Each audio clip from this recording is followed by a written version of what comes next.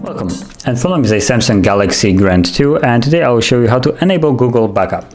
So to start off, we will need to navigate into the settings and then go into the General tab, which is right here, and select Accounts, which is the first option, and tap on Add Account. Choose Google and either create a new one if you don't have one, or if you have a Google account, you can just select existing and then log in with it. So I'm gonna do so.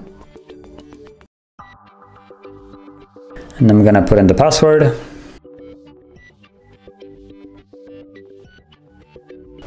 And then tap on next. I'm gonna disable this and make sure that backup is enabled.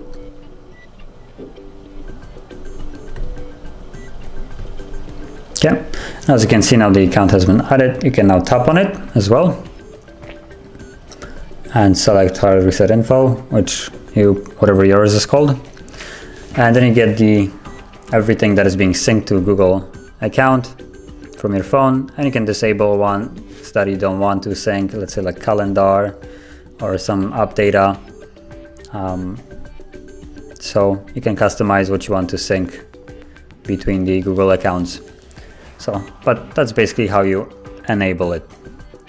Now, if you found this video helpful, don't forget to hit like, subscribe, and thanks for watching.